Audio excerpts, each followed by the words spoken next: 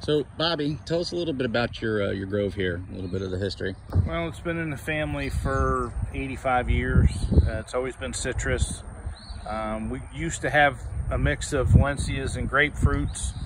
I took it over completely from my grandfather back in 2000.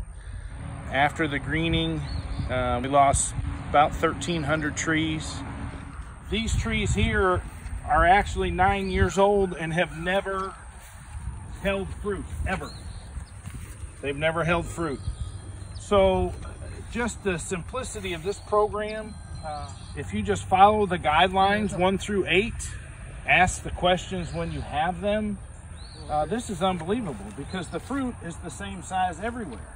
You know, I've done every system under the sun. Well, I've done forced injection, I've done cutting back and topping the trees and wrapping them, flooding them with water, everything under the sun. And this is the only system, and I've only been using it on the program actually fully for 7 months. And like I say, you can see just the healthy, the green leaves, the large fruit.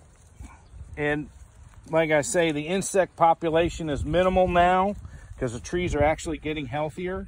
Being on the performance nutrition program pays off. I can't wait till spring, till this time next year.